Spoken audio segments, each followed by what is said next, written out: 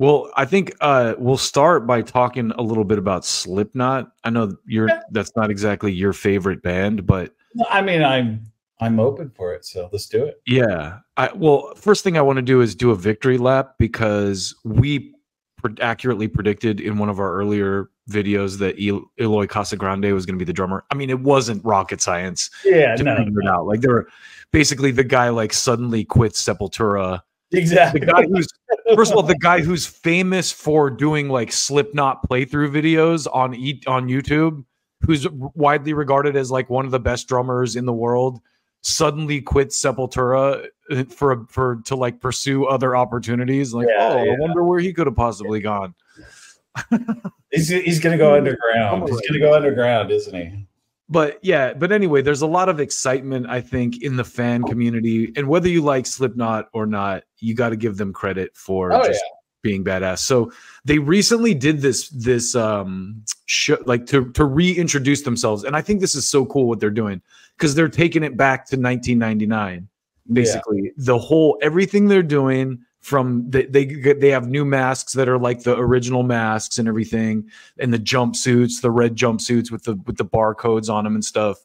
Like, they're going back to their roots with this it's like 25th anniversary of the first, the debut album. Yeah.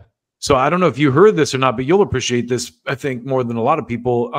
They did this show out at a place called Pappy Harriets, which is out in Palm Springs, basically.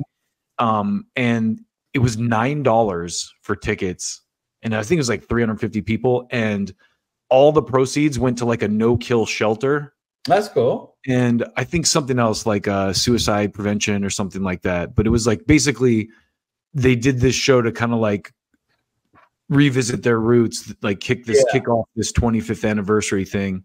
So I got a little clip of that, just like nice.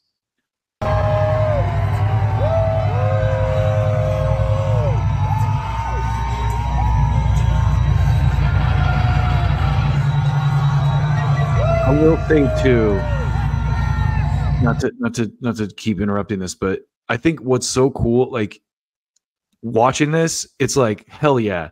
You can hear the flaws in the music. Yeah. Because they're not using tracks. They do have samples and stuff, but like just the energy is superb. And the rawness. Yeah. And it's a poorly shot like phone video too. And there's no roof. But, you know what I mean? Open atmosphere, but as you can see, they're kind of like they've done like a throwback to the original mask and shit.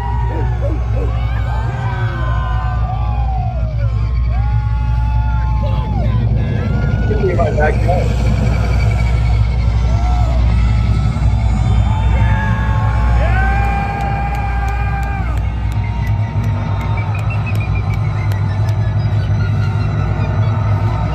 Eloy sitting down in the kit.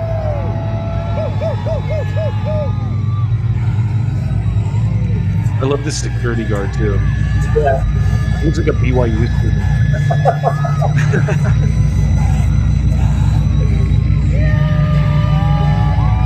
Let's fucking go! Let's go!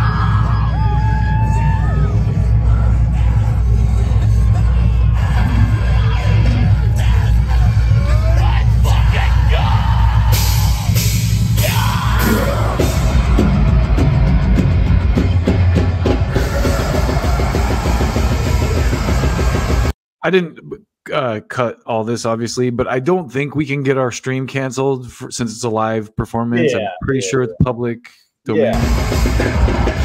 Camera video. So. By the way, the clip is from House of Masks, I believe, which is like a popular Slipknot fan channel.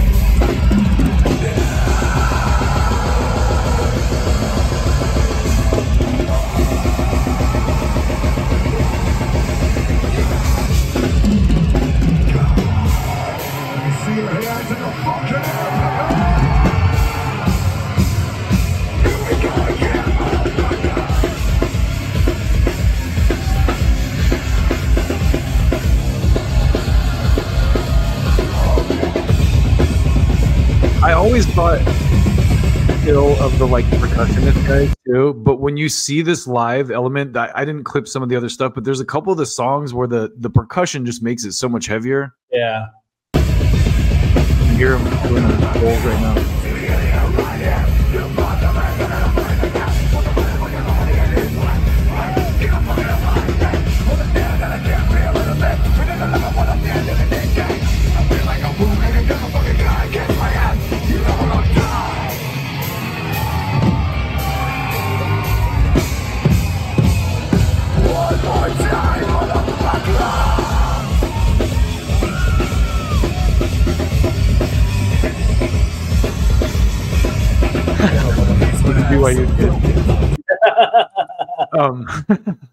Anyway, I thought that was a really cool way to bust back onto the scene for your 25th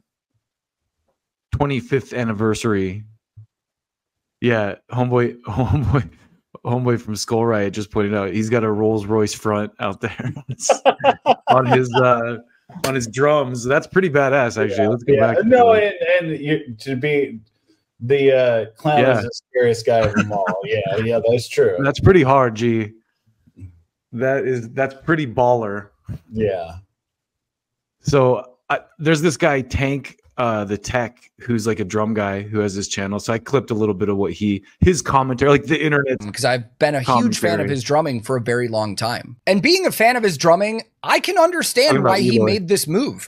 I've seen a lot of people online being like, Eric, have you seen that El Stepario Siberiano guy with the dude who plays the drums? Yeah, and drinks coffee, and that guy said that Eloy is the best metal drummer in the world. Like, really? That guy. Yeah. So I'm like, wow, that's huge, because that dude shreds El Stepario Siberiano guy. He's been in Sepultura forever, and he's a legend in that Brazilian metal scene, just like that band. Why would he leave before their farewell tour to join a band like Slipknot? Well, let's just be 100% honest here. This is why Slipknot is way bigger than Sepultura ever is and was worldwide. I mean, I think you got that reversed. Ever was and is. Yeah. I mean, Sepultura in their own right is a massive, legendary band. Not to criticize, because I say dumb shit all the time off the cuff. I'm like, what? I can't believe you said that. Sepultura is a legendary band that has influenced a lot of what is going today. You know what I mean? And that's not Slipknot would cite Sepultura as a influence. Yeah, I'm sure. Like, yeah, I mean, Corey was on the Soulfly records. Corey did like a guest spot on Max Cavalera's Soulfly record.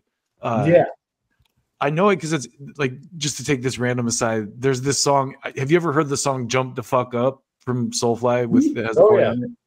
It's crazy because in the morning, this is how my dumbass brain works. Like, I get lyrics in my head, and in the morning, so many days when I wake up, this lyric that Corey says in that song, "Are you gonna lay the fuck back down or jump the fuck up?" It always plays in my head, like in the morning, because it's like a question that I'm legitimately asking myself, like, are you gonna lay the fuck back down, or are you gonna get up and like get to work? Anyway, I know that was way too deep and philosophical. No, I mean, for some people it might be. I was being sarcastic.